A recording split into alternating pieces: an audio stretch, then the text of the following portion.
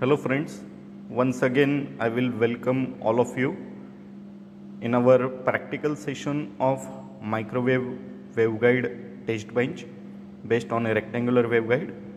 Our today's experiment is to identify and understand the characteristics of a circulator. In our previous practical we discussed about the isolator characteristics. So our today's experiment, it is related with the circulator characteristics. So here you are observing a circulator block. Basically circulator block, it is a 3-port device. So isolator, it is a 2-port device, but circulator is a 3-port device. So 3 ports are there, port 1, port 2 and here port 3, right? So in this experiment we are going to calculate the insertion loss and isolation loss for the circulator. So if we first of all let us have a look over the basic working principle of a circulator. So here you are observing a circulator conceptual diagram. So it is basically a 3-port network as we already discussed. So 3-port circulator is there. So port 1, port 2 and port 3. Now when we give input to the port 1, the output is available at port 2, but it is not available at port 3. So we can say that port 1 and port 2 are coupled. So there is zero attenuation, and whatever the energy we are giving at the port 1, it will get transferred to the port 2 in circular direction manner. But it is not available in port 3. In the similar way, if we are giving input to the port 2, then the output it is available at port 3 but not at the port 1. So whatever the signal propagation, it is in circular manner. So that's why the name given to this particular block it as a circulator. So basically in this particular practical we are doing the same thing. First of all, we are calculating or finding out the reference voltage before insertion of a circulator. So I have already made up a setup for the initial condition reference voltage calculation. So here you are observing a klystron power supply, then it is klystron mount, then klystron. So cooling fan is there. Then I have connected the klystron to the isolator. Then isolator get connected to the variable attenuator. Then variable attenuator is connected to the frequency meter. Frequency meter itself gets connected to the circulator, and through the circulator finally it is a detector mount. So I have given the output through the slotted section or slotted line to the CRO. So this is the basic setup. Now my first aim is that I just want to calculate the reference voltage before insertion of this circulator. So that voltage I am taking as a V1 as a reference voltage, and then once again I am doing the same procedure that I am inserting the circulator in the microwave test bench setup just after the frequency meter. And then once again I am taking the readings to calculate the insertion loss and isolation loss. So let us have a look over the calculation procedure for the calculation of your reference voltage. So initially as per the diagram, so klystron power supply, it should be connected to the klystron mount connected to the isolator, then attenuator, then circulator, and finally to the detector mount we are taking the output on CRO, right? So let us start the procedure. So at the initial condition I will put this meter select knob on voltage, right?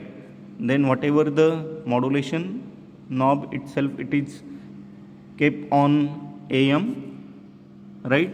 Now the beam voltage knob, it should be fully anti-clockwise. Then repeller voltage knob, it should be clockwise. Then frequency and amplitude knob at the center position, right? And through the connector The klystron power supply is connected to the klystron. Now exactly behind the klystron there is cooling fan to cool your klystron tube, because during the microwave generation process, as klystron is the source, the heat will be generated, and this additional heat generated may be harmful for the klystron device. So that's why we want to cool that particular klystron device. So cooling fan is there, right? We are keeping variable attenuator at extreme outside position, that is zero attenuation position. So the knob, it will be kept at the complete upward side. If we move it in downward side, then the attenuation of the signal itself gets increased. So maximum attenuation will be available at extreme downward position. So I am just keeping this variable attenuation knob to extreme outside position for getting zero attenuation. Then I am rotating the frequency meter at one side, right? Then slotted line section it is connected, and through the slotted line section I am giving output to the CRO, right? Now here you are observing the voltage selection, then beam voltage knob fully anti-clockwise direction, repeller voltage knob fully clockwise direction, and modulation technique we have selected, it is AM, right? Now let us start your experiment. So I have switched on the klystron power supply. So at initial condition the beam voltage it is 201, which is acceptable. Then I will increase the beam voltage up to 300 volt so as to respond your klystron properly. Yes, so here I have increased the beam voltage up to 300 volt. So after increasing the voltage up to 300 volt, I will wait for 1 or 2 minutes so as for this particular voltage your klystron get respond, and the microwaves are generated, and we are very much capable to get a output as a square wave on the CRO. So we will wait for 1 or 2 minutes. So before this while, let us have a look over the circulator block. So here it is port 1, then port 2 and port 3.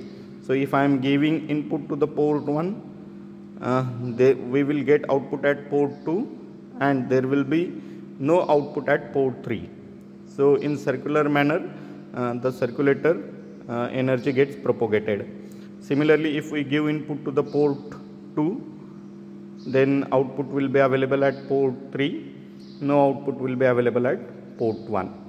Similarly, if we give input to the port 3, output will be available at port 1, no output will be available at port 2. So in technical language we can say that there is minimum or zero attenuation for the signal flow from port 1 to the port 2, but there is highest attenuation for signal flowing from your port 1 to the port 3. So if we are giving input to the port 1, right, the output will be available at port 2, no output will be available at port 3. So this is the basic setup. So we have wait for 1 minute. Now I will reduce the beam voltage up to 265 volt. So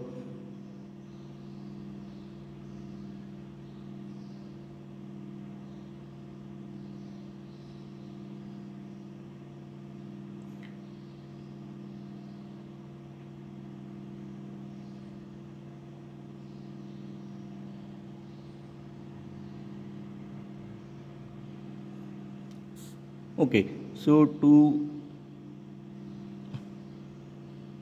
just a minute. So 267 it is also acceptable range, right?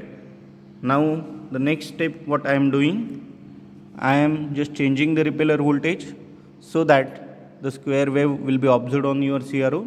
So before changing the repeller voltage, let us have a look over the beam current.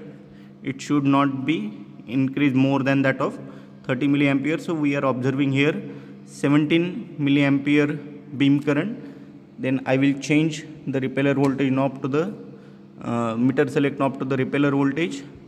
So here you are observing minus 274 volt. Now I am changing the repeller voltage so as to get a square wave on your CRO. Yes. So dear students, here you are observing a square wave on the CRO. Now I am changing the amplitude knob so as to get maximum amplitude of square wave, right? Also with the help of slotted line section, I am changing or moving this slotted line in one direction so that the maximum amplitude point itself get reached. So here you are observing a maximum point, right?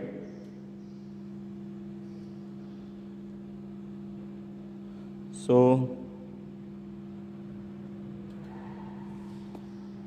yes, so here you are observing a square wave. Now we will take the reading. So 1, 2, 3, 3.8 multiplied by 0.2 volt. So I am taking this reading as a reference voltage. So before insertion of a circulator, so reference voltage V1 is equal to 3.8 multiplied by 0.2, right? So it is 0.76 volt. So it is your reference voltage V1. Now our next step is that now we are inserting this circulator block just after the frequency meter here, and once again I am taking the reading. So whatever the steps I am doing is that I am giving input to the port 1 and I am taking output at port 2, and port 3 itself gets terminated with the match termination, right? So with the help of this I will get insertion loss of a circulator. So I am giving input to port 1, observing output at port 2, and your port 3 is terminated for the first calculation of insertion loss. Then in the next step what I am doing, I am giving input to port 1. Now in the second step, terminating your port 2, and then I am observing output at port 3. So it will give me the isolation loss. So before calculating the isolation loss, first of all let us do the procedure of calculation of insertion loss. So give input to your port number 1 and observe the output at port 2, terminate your port number 3.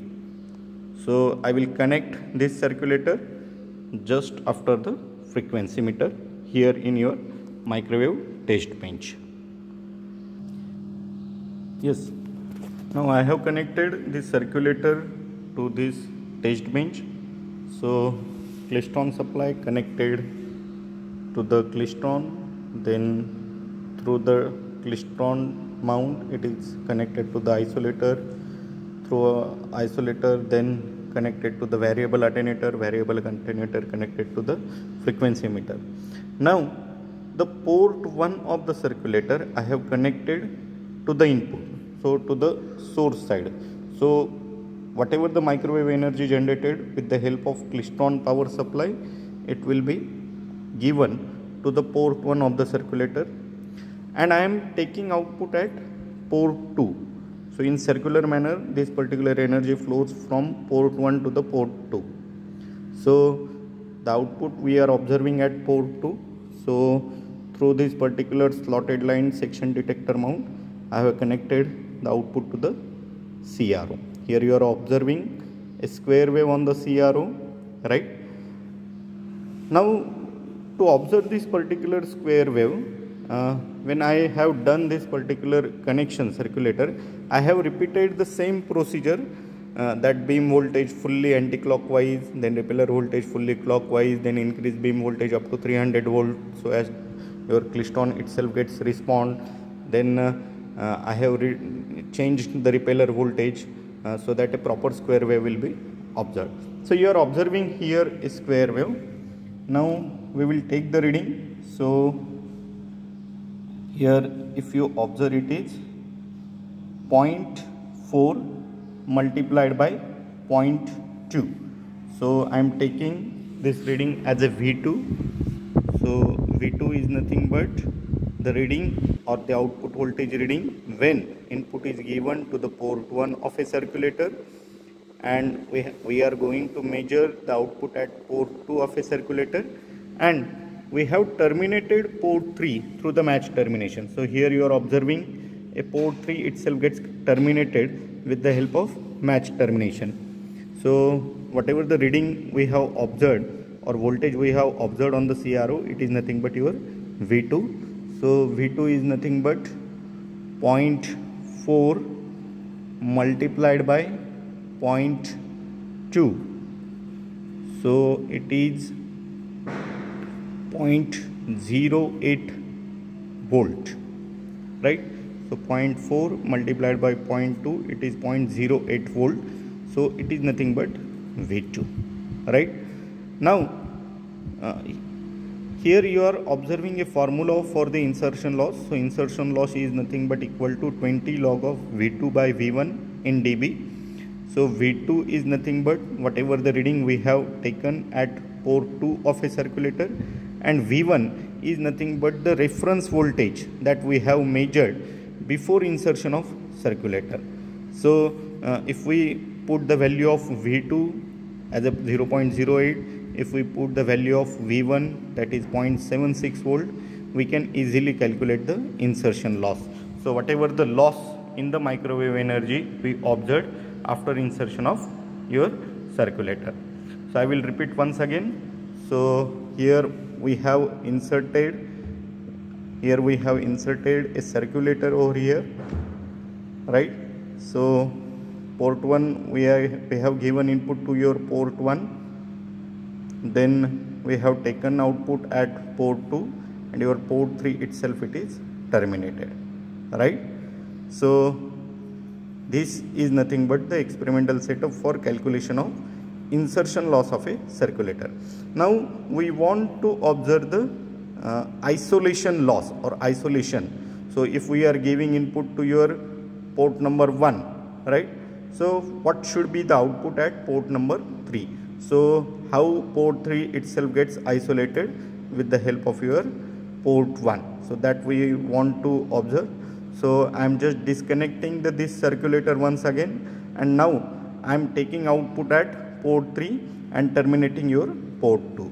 So just wait for a minute. Yes, so dear students, once again I have just adjusted the settings. Now here you are observing that to the port 3 I have given the connection of your slotted line section and taken the output, right? And I have terminated the port 2. So whatever the output here I am observing, it is very less. So it is 0.2 multiplied by 20 millivolt, right? So I am taking this reading as a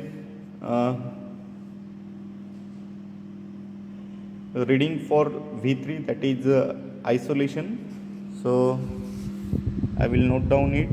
So the connection setting is that input given to port 1, output we are observing to port 3, and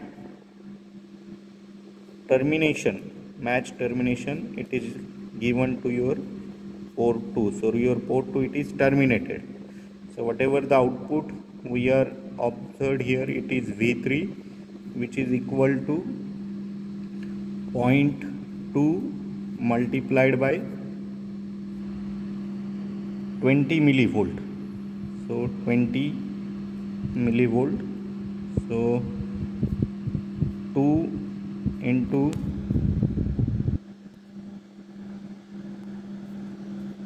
10 raised to power minus 1, right, multiplied by 20 into 10 raised to power minus 3. So it becomes 40 into 10 raised to power minus 4, or we can also say that it is 4 millivolt. So whatever the output I am observing here, it is 4 millivolt, right? So it is very much minimum to that of your input. So your input, it is 0.76 volt and you are observing output in millivolt. So complete isolation is provided, right? So no signal will be transferred, or minimum signal will be transferred to the port 3 if we have given input to your port 2. Now there is formula for calculation of your isolation loss. So isolation loss, it is 20 log of V3 by V1. So V3 is nothing but the reading what we have taken at port 3. V1 is the reference voltage without insertion of circulator. So just by putting the value of V3 as 4 millivolt and V1 as 0.76 volt, we can easily calculate the isolation loss.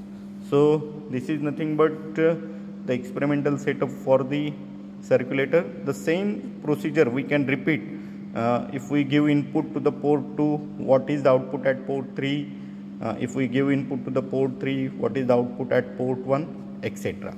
So for meanwhile we have taken only one case, that given input to the port 1.